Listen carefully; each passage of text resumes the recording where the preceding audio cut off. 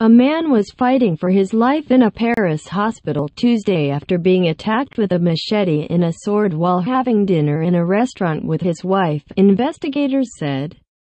The attack took place shortly after nightfall in the city's 10th arrondissement, home to a large South Asian community.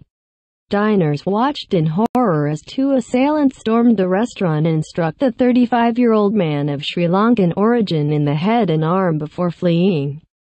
The man was rushed to hospital in a critical condition and was reportedly scalped. A source close to the probe said on Tuesday that investigators suspected a settling of scores in the Sri Lankan community.